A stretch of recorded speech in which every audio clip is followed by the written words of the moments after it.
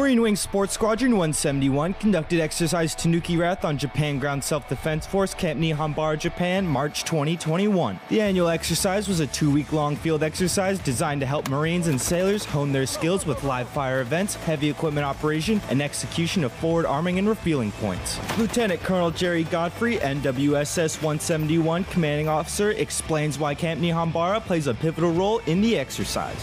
Camp Nihonbara provides a unique opportunity to conduct a variety of training that's not available at Lance Iwakuni. Additionally, we get to deploy some other elements of the squadron and then tie all of that together to bring that unique capability that only the MWSS can provide.